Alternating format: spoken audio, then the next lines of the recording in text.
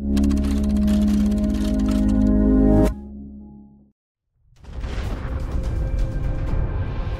world is changed forever by a new technology, nuclear.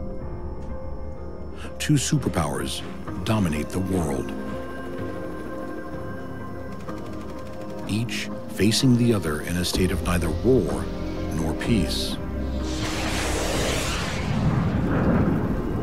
This is the story of the Cold War, how the push of one button could lead to total global destruction.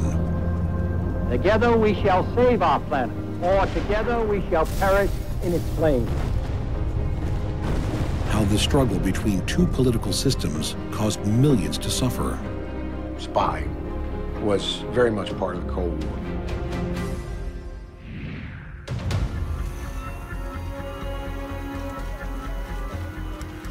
And how a world was created which lived in constant fear. Mad World. Mutually assured destruction. In Episode 5, advances in nuclear technology imperil the world again. Our two nations now have 5 times more missile warheads than we had just 8 years ago. You know, tens, hundreds, thousands of systems, any one of which is capable of destroying widespread peace of humanity in the blink of an eye. And the end of a war is never the end of the suffering. Nowadays, the bodies are just left there until they're mutilated by animals and the traffic. As the Cold War conflict spreads to a new continent. To learn what it is like to be under fire, 3 quivering recruits faced a Kalashnikov rifle. Boys next door become mass murderers. I went out there basically to get enough money to buy a house. And the latest nuclear weapon is an invisible killer. A devilish weapon, basically. Totally inhuman.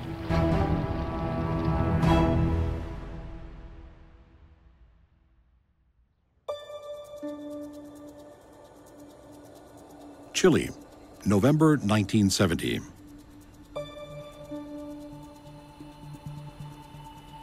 An election victory will lead to the violent death of the nation's leader.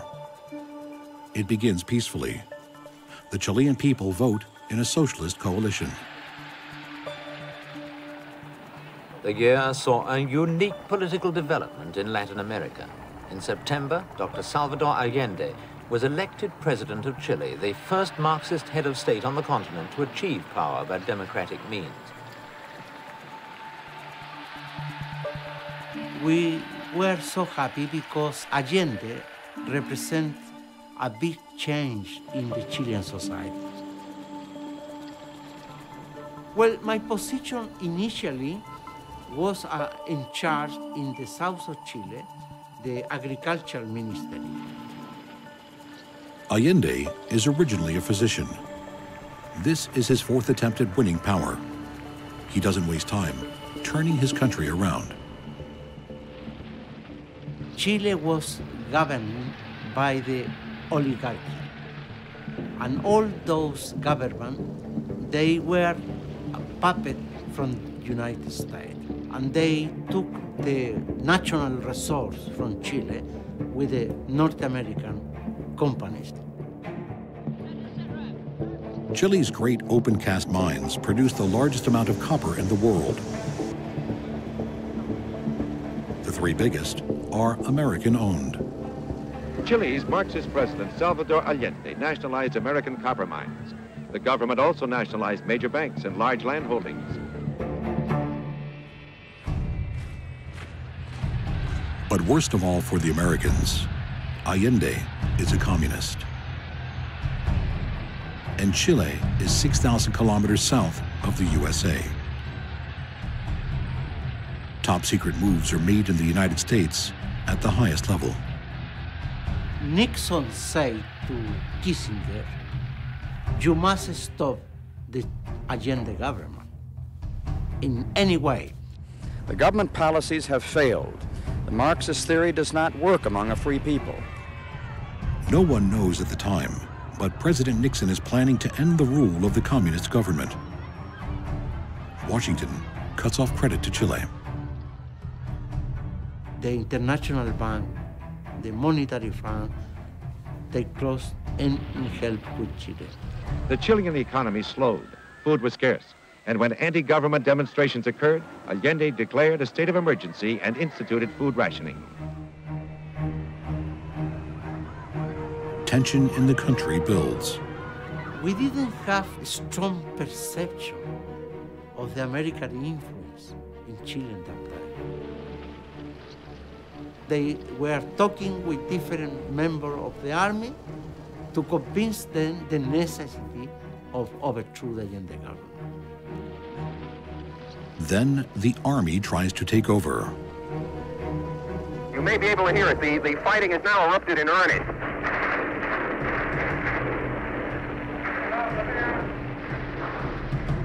Chaos and terror hit the streets of Santiago. UPI cameraman, television cameraman, Ricardo Correa was filming a part of a gun battle from the 11th floor office of the United Press International. Troops on the street saw the reflection of his camera, mistook it for a weapon, and riddled the office with rifle fire. The attempted coup fails, this time. 6 weeks later, Allende is re-elected as president.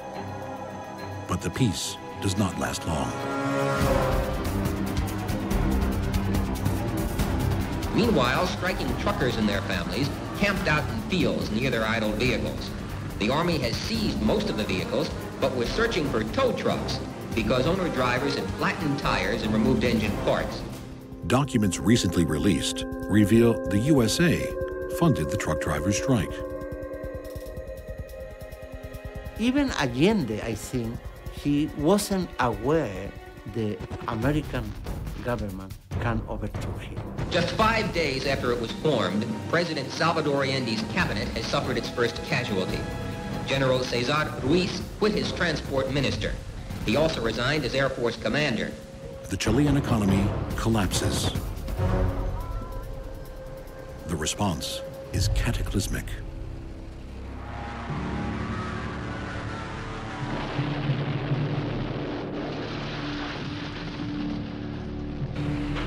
Well, watching the M.A.D being bombed was just unbelievable. There were 2 bomber pilots, and they'd fly around the building. They flew around our apartment building and bombed the M.A.D, and then they'd go around. They went around about 10 times. I thought will be some resistance, you know, because we don't believe all the army, all the armed force were with the coup. We were wrong. The military attack on the presidential palace is merciless. When the gunfire erupted in Chile 12 days ago and the government of Salvador Allende overthrown, an estimated 350 Americans took shelter in Santiago and other cities. There was fighting going on between the snipers above us and the military men down below. So you were caught in the crossfire? Yeah. After 3 days, men from the Peace Corps came and got us out and escorted us out. You know, Salvador Allende, he declared war on the middle class, and the middle class fought back. And they killed him. Within hours of the military coup, Allende is found dead in the Moneda Palace. He dies from a bullet wound to the head. It was probably suicide, but a debate has raged ever since. Many people say today Allende committed suicide, but the information we receive today, Allende was killed for General Palacios. I personally have no sympathy for Marxism, but the government had been elected by the people, and this is a military coup d'etat. The military leader is General Augusto Pinochet. Allende had appointed him commander-in-chief of the army only a month earlier. I will tell you very shortly lo sucedido, what has happened en los últimos 10 días. In the last 10 days, the country atravesada por una honda crisis was going through a deep crisis. They broken my house, destroyed my books and everything. And many people from this group were killed, like my dear friend, Dr. Hernan Enrique, who were disappeared, and they didn't refuse to give his corpse to his wife. Pinochet begins 17 years of a brutal military dictatorship. His government will kill over 3,000 people and torture more than 29,000. It was a terrorist state, you know. They used the power of the guns, you know, and the power of the army to create a silent society. Communism has been crushed in Chile, but the result is not freedom for the people.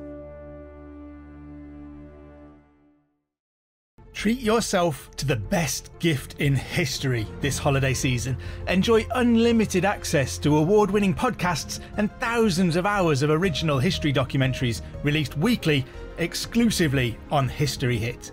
There are topics for all history lovers, from Pompeii to D-Day. Sign up via the link in the description for an exclusive discount. Don't miss out on this incredible opportunity to explore the past like never before with History Hit.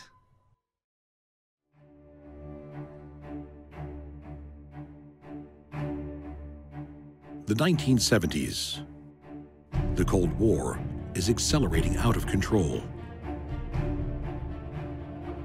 East and West are pushing even harder for bigger and better nuclear weapons.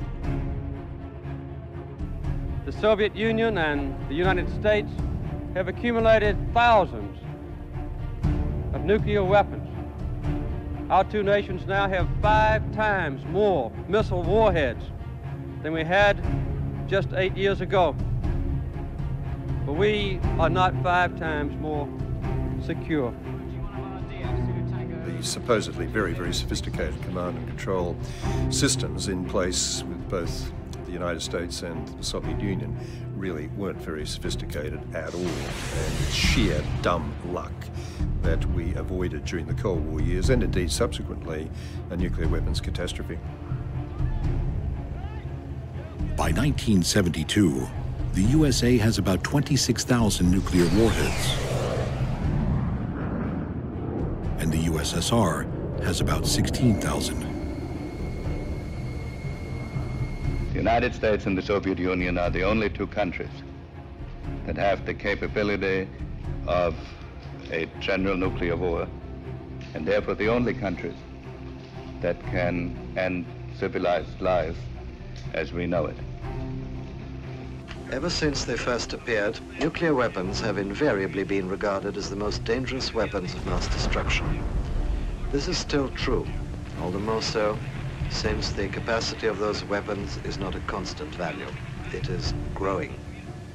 Then start building them in volume, you know, tens, hundreds, thousands of systems, any one of which is capable of destroying, you know, widespread piece of humanity in the blink of an eye.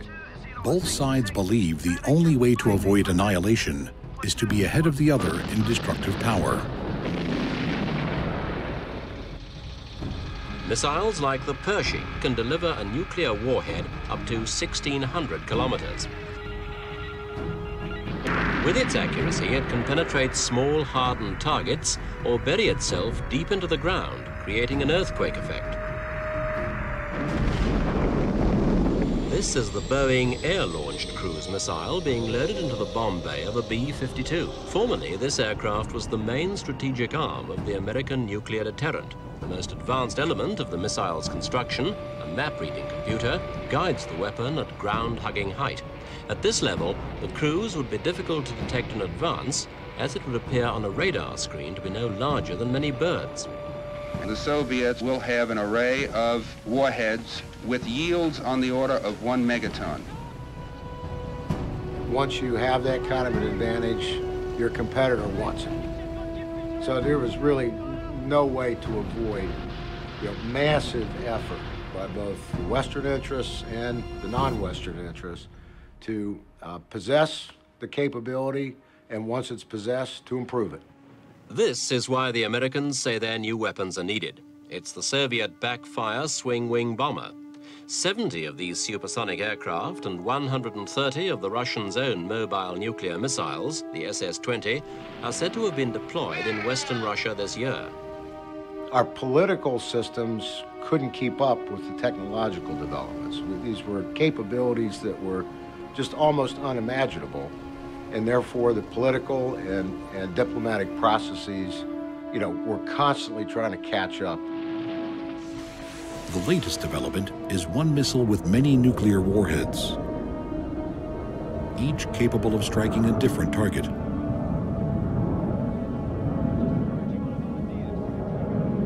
The Multiple Independently Targeted Re-Entry Vehicle, or MIRV. The Soviets have successfully demonstrated in flight test the MIRV capability. There have been 4 ICBMs in development. 2 of them have already been demonstrated with the MIRV capability. We expect that the MIRV capability is likely to be associated with the other 2. Some of the Russian MIRVs have 38 warheads each. Just got out of control. It's that simple. But I would also not underrate the importance to humanity and to our own people of taking constant steps to get the nuclear problem under some discipline. Both sides have already signed one treaty, SALT I, to freeze ballistic missiles at 1972 levels. But it is not enough.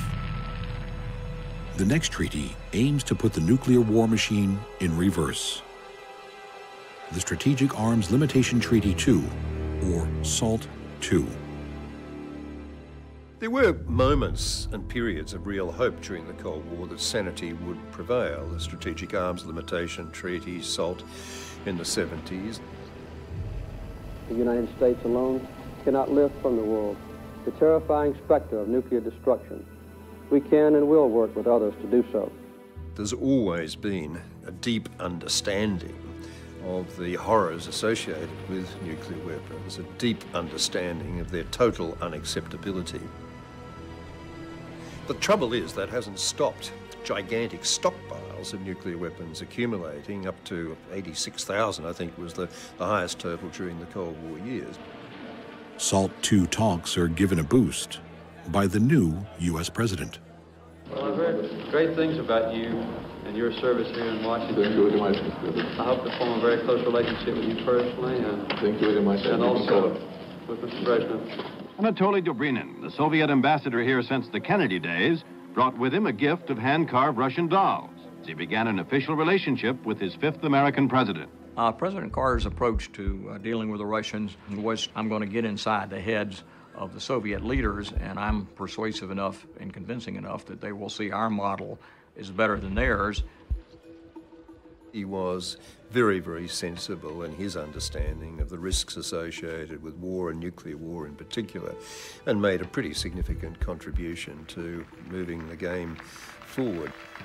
And we will move this year a step toward our ultimate goal, the elimination of all nuclear weapons from this earth.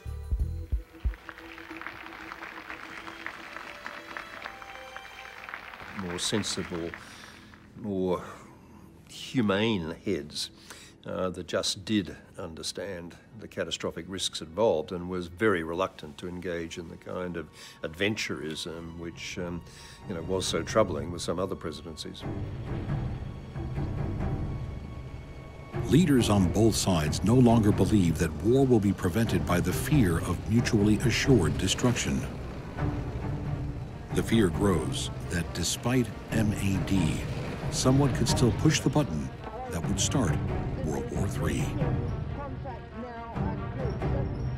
There's therefore always a possibility that misunderstandings may lead to confrontation. That's it.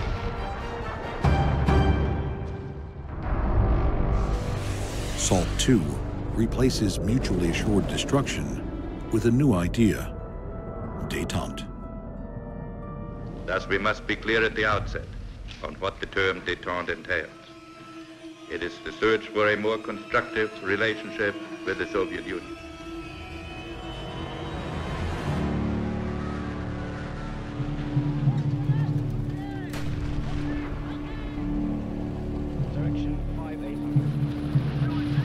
In Vietnam, after 12 years of superpower proxy war, there is a note of optimism. For the first time in 12 years, no American military forces are in Vietnam.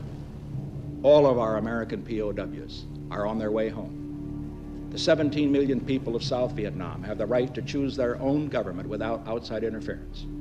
And because of our program of Vietnamization, they have the strength to defend that right. We have prevented the imposition of a communist government by force on South Vietnam. But President Nixon speaks too soon. When the supply, the military aids from the United States were cut off in late 1974, the result was inevitable. We couldn't fight with our bare fist. April 1975. The Viet Cong have crossed the border dividing north and south. The surge towards the capital of South Vietnam begins. The battles for control of the roads leading to Saigon are now well underway. The long-awaited Phase 2 of the Communist Spring Offensive has begun. Bodies of the North Vietnamese and Viet Cong enemy were left to rot in the streets. Nowadays, the bodies are just left there until they're mutilated by animals and the traffic.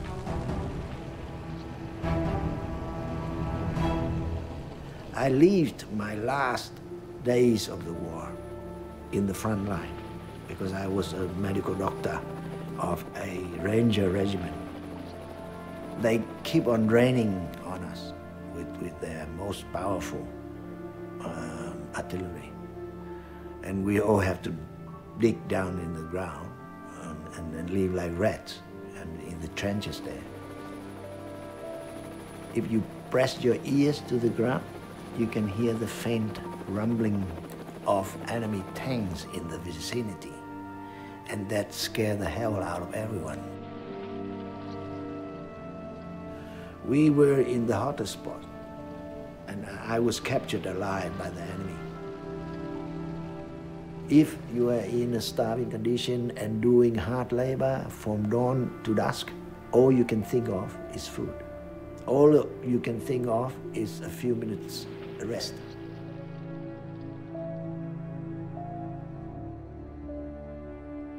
They kind of reduce you to animal level, and that's brainwashing. In only a few days, the communists reached the outskirts of Saigon. The jets attacked during the rush hour in Saigon when the streets are packed with traffic.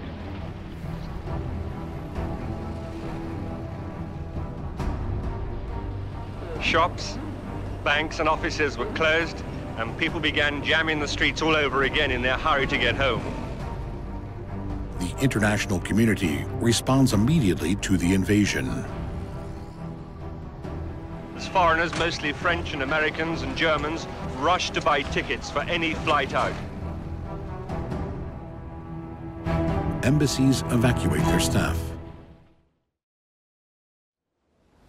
Obviously, when you pull out of a place like this, there's criticism that you're going out too soon and maybe promoting evacuation panic.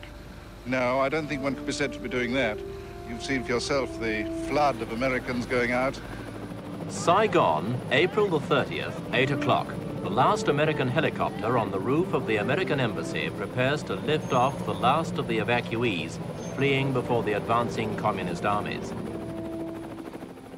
Most foreigners manage to escape, but the South Vietnamese are left to their fate. And for hours after the last departure, scores of people still crowded onto the embassy roof in the vain hope of rescue.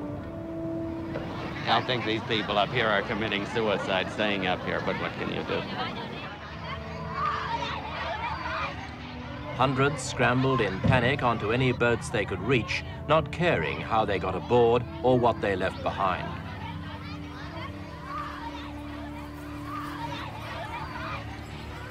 After several failed attempts, finally me and my fiancée, who's my wife now, we escaped together. We knew the danger, but we decided we better either live in freedom together or die together.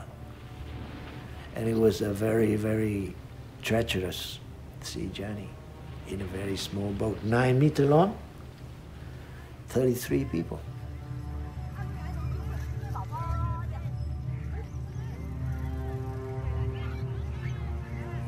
And on the boat, you know, you can just touch the water here because it's so overloaded.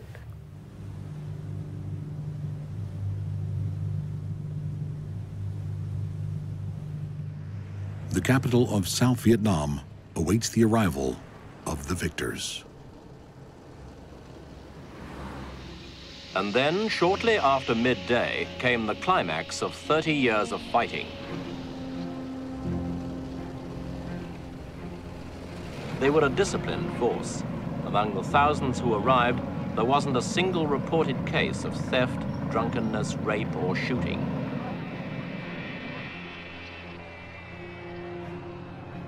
People who hours earlier had feared for their lives now turned out on the streets to cheer and welcome. The sense of relief in Saigon was almost tangible. Not everyone saw defeat so optimistically.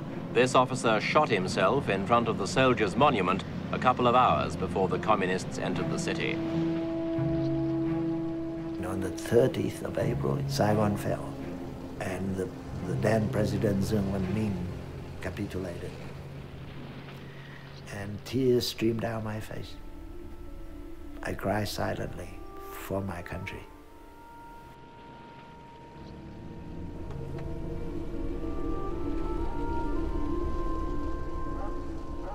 It was a very, very powerful feeling of anger, frustration, and hatred for the betrayal of allies.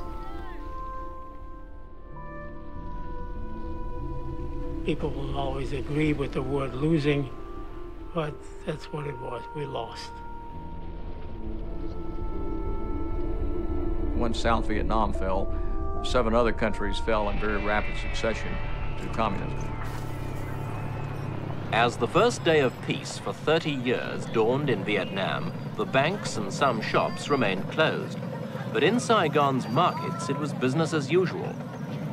There were, of course, some changes. In the main market, traders were quick to peddle a new line in flags.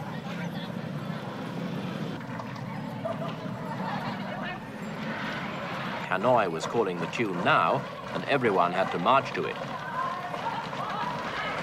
I think South Vietnam is just a victim in a global chess game. As the parade of hardware went on, the overriding impression was one of finality, that the communists had established beyond all question a tight and unopposed control over the land and people that had suddenly become theirs.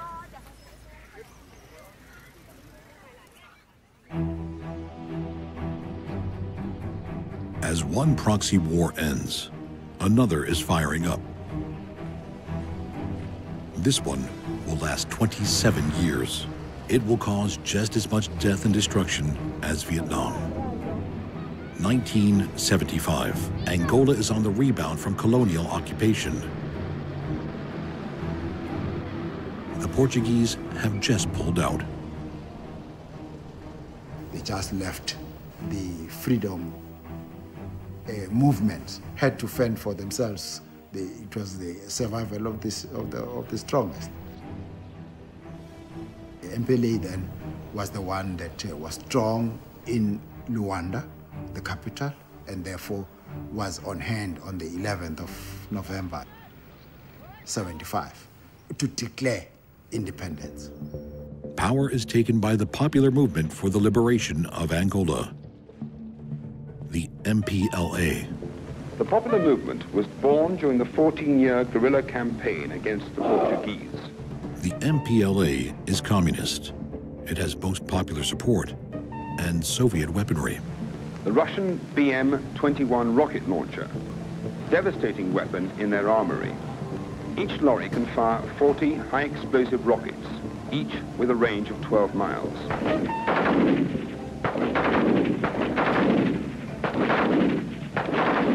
To learn what it is like to be under fire, 3 quivering recruits faced a Kalashnikov rifle and a machine gun firing live ammunition. The Soviet Union itself, could not send its own soldiers there. I think there's a protocol that exists between Moscow and Washington. They themselves physically should not be involved. They send their allies. The National Liberation Front of Angola, the FNLA, and the National Union for Total Independence of Angola, UNITA, also fight for control. 8 weeks ago, these young men were in the Angolan bush or living in the shanty towns of Angola's cities. Now, after an intensive course of Cuban and Russian instruction, they are set to join the popular movement's 30,000-man army.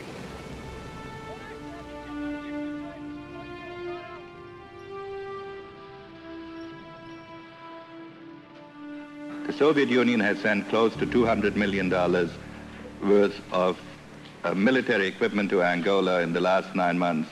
Between 5,000 and 7,000 Cuban military forces are in Cuba, are in Angola, and in fact, they seem to be everywhere except in Cuba.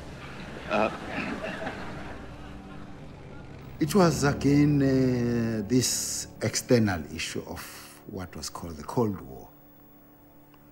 This one is support the Marxist, Leninist, and the other one is capitalist, Washington. You had to choose sides. You could not be in Angola now without being for and against. So that was quite traumatic. There were proxy wars going on all around the place. Angola was another absolutely catastrophic one. In Africa, massive death tolls.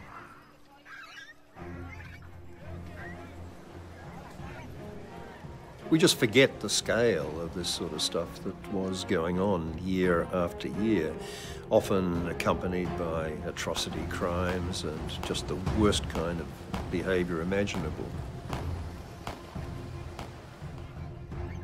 Those people, they don't know what you're fighting about. They just want to go on with their ordinary life, to go and till the fields, rear their goats and sheep and cattle. They don't know all these big principles about democracy and Marxism. The USA supports the opposing factions, the FNLA and UNITA. MPLA is getting more arms, is getting more tanks, is getting more Cuban mercenaries. So we are prepared to meet any offensive against us from the MPLA. Angola is a very big country, being somewhat in Central Africa, that if the Soviets were able to really create a vassal state in Angola using their troops and Cuban troops, that could be a base from which communism could spread throughout the African continent. We know that the Soviets have picked one side, and automatically we pick the other. Well, we are on the verge of spending our first $100 million, and might be more than that. Angola had a lot of fertile grounds, and they had a number of minerals. They did have oil. Well, Angola was a source of mineral resources and deeply attractive as a war zone between the major powers as a result, neither wanting the other side to get their hands on these kinds of resources. American support includes money and weapons. The USA also attempts to cover its tracks. They do not send soldiers. They send the means for the anti-government forces to acquire them. The CIA is providing money for the FNLA and UNITA to pay mercenaries. And this covert is not something that you can report to the US Congress. It's a covert thing. You kill and everyone will say, you terrible atrocities. People burnt alive in their sleep. Oh, terrible people, and so forth. Not knowing that they are funded by the CIA. To press the point home, some posters showed a mercenary helmet with American dollars pouring from it. Mercenaries. People who take part in armed conflict in foreign nations for private gain. These guns for hire bulk up the FNLA and UNITA forces. The term mercenary always has a bit of a bad name as it relates to Angola. So it's people really, their starting point and their end point is money. With a huge supply of men and machinery on both sides, the Angolan people are swamped by a massive war. They were really dangerous times. There were always breaks on the likelihood of the Soviet Union and the United States actually going to the brink and over the brink as against each other. But none of those restraints seem to apply in terms of the benighted masses in Africa and elsewhere who were, pawns in this larger game. The effects of the Angolan war on the people were very, very bad. It kept the nation in a very impoverished state for a long time. A lot of landmines were put out, a lot of limbs were lost, a lot of people were killed, villages destroyed. This 10-year-old boy was seriously hurt in the attack on Kahama. His leg has been severed. The civilians have fled. Kahama has been abandoned to the cows and the soldiers. The people of Angola were really, really suffering, and all the resources were going towards the war effort. Completely what should be going to education, to health, to housing, to road infrastructure, and so forth. The prolonged conflict and the deaths and destruction and so forth, that hurt. As far as fighting is concerned, for us, the Cubans or the Russians have no right to kill Angolans. I don't prefer anyone. I prefer the Angolans to be left alone so they solve their problems.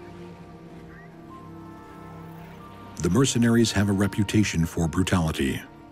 They are also illegal under the Geneva Convention. There was a number of mercenaries from different countries that went up to fight on both sides, both with the communist forces and the Western-backed forces, and so there were a lot of executions and extrajudicial killings that went on during that period. If captured, mercenaries are not classified as prisoners of war. They are tried as common criminals. Luanda, capital of newly independent Angola. The men in the dock are mercenaries. Their leader was Costas Georgiou, who went under the name of Colonel Callan. All my men, which are captured, the so-called mercenaries, and all the rest of my soldiers, which you have captured, were all under my direct command. So any responsibility and any charges against them, okay, they were following my orders. They were just soldiers. 13 men are under trial for their lives. 3 are Americans, and the other 10 are British. They were paid to fight against the MPLA, the movement which won the Civil War and which now runs Angola. Having been captured in action, they have now been charged with crimes against peace and against Angola. Barker, do you still maintain that you do not want a British lawyer? I trust in the Angolan people. I hope to have a fair trial by the Angolan people. I want an Angolan lawyer. Many of the mercenaries have had no military training prior to joining Callan's army. Was it really worth all the trouble and all the killing? I'd go back again, yeah. Why? To fight communism. I went out there basically to get enough money to buy a house. There'd been a total of about 200 British mercenaries involved in the war. Some of the men on trial were caught by Callan himself and treated as deserters. Who were you under? Callan. I'm under Callan. He was commander of the North. He was a nutter. 14 British mercenaries, it's alleged, met their death at Michaela. One of them was killed by Callan himself. The others were shot on his orders by a group led by Callan's second-in-command. He had shot the young soldier. Copeland then took the rejects away, stripped of their uniforms. And put them into the back of a truck. And they were driven away. And the next, really, that anybody heard was a sort of long burst of firing. Most observers felt that though the death penalty had been asked for, it was unlikely to be carried out on anyone, apart perhaps from Callan. That's all I want to say, and I don't want to answer no more questions. Okay? No disrespect. The verdict is guilty. The crimes include murder. The sentences are severe. 9 of the men are given 16 to 30 years in jail. The other 4 get worse. Their leader, Costas Georgiou, a.k.a. Tony Callan, is joined by Andrew Mackenzie, age 25, Derek Barker, age 35, and Daniel Gearhart, age 34. They are sentenced to be shot. We have appealed to over 10 countries. There's been a direct appeal to President Neto. There has been an appeal through international organizations like the International Red Cross. The American and British governments talked directly to Angolan President Agostinho Neto. President Neto himself stated that he would wait before signing the order for execution until he had looked at the world reaction to the death sentence which has been handed down by the tribunal. Mrs. Gearhart, if you could talk to the Angolan president directly, what would you say to him? I'd plead clemency for the commuting of his sentence. 10 days later, all 4 convicted mercenaries are lined up to face an MPLA firing squad. Andrew Mackenzie is in a wheelchair as the result of combat injuries. He chooses to stand for his execution. The Angolan War will escalate before it ends. A huge new wave of American and Russian support will fan the flames. The fighting and atrocities will continue until 2002.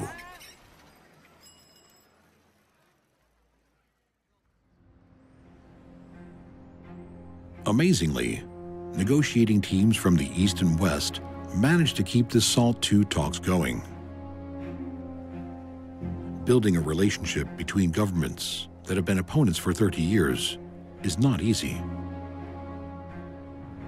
NATO estimates that the Warsaw Pact has almost 3 times as many battle tanks as the West. The Russian foreign minister argued that there was no imbalance and that NATO and the Warsaw Pact had parity in military strength. Arguments continue on both sides about the finer points of the treaty. It does not permit the Soviet Union to build one additional modern ballistic missile on submarines above the level of 950 that we agreed upon. Both sides have developed different nuclear strategies.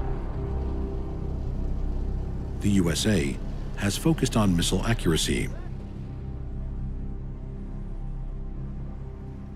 while the USSR has been developing even larger warheads. By now, the world has enough weapons to destroy itself several times over. and there's still no agreement on how to stop the buildup. We have continued our discussions with the Soviet Union on SALT and other matters. In March, when I was there, the Soviet Union made a proposal which in concept was worth looking at, though its numbers have not proved acceptable to us.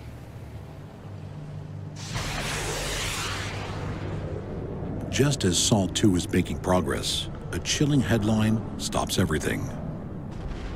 June 1977. A new nuclear weapon is being developed. Lack of communication in government meant that the US president is not told about it. Jimmy Carter finds out when a Washington Post headline flashes across the globe. The neutron bomb was a development of the thermonuclear weapons, a devilish weapon basically, totally inhuman. The neutron bomb. Tests have been covertly carried out in Nevada back in 1963. Research continued quietly under Nixon and Ford. The neutron bomb, when we heard the news of that, I mean, it's the ultimate sort of doomsday weapon in a sense, I suppose, killing people without knocking over buildings. President Carter defines himself as a peacemaker. But the tank force of the Soviet-controlled Eastern Bloc countries is about 3 times that in Western Europe. Despite the horrific implications, Carter sees the neutron weapon as the only way to stop a Soviet land invasion. The neutron weapon is designed to be used against massive and perhaps overwhelming tank forces. You could actually stop an invasion with neutron bombs by killing all the tank crews, all the infantry and everything else, and keeping their tanks and stopping the advance. The neutron bomb has a small blast range but releases 10 times the amount of lethal radiation.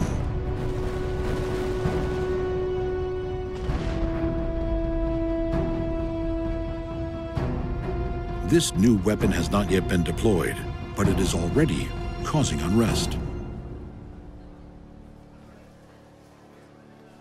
The Russian foreign minister stated bluntly that NATO's expected decision to station the new nuclear weapons in Western Europe would destroy the basis for negotiations on further disarmament. Despite international objections, President Carter tries to sell this new weapon to countries in Europe. Now, we're not building these weapons for ourselves. We're building these weapons for our NATO allies to protect their territory. Anti-bomb demonstrations flare up all over Europe. The answer is no decision has been made with respect to the neutron bomb.